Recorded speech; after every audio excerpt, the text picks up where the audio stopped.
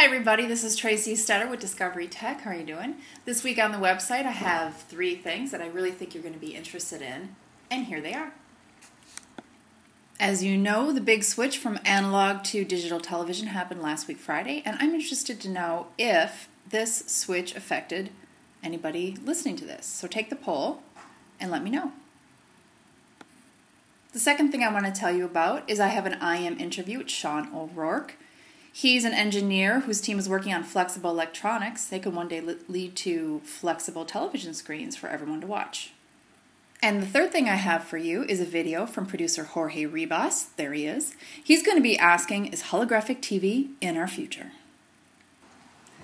Okay, check out that poll. Visit the website at technology.discovery.com and let me know what you think. I'll see you there.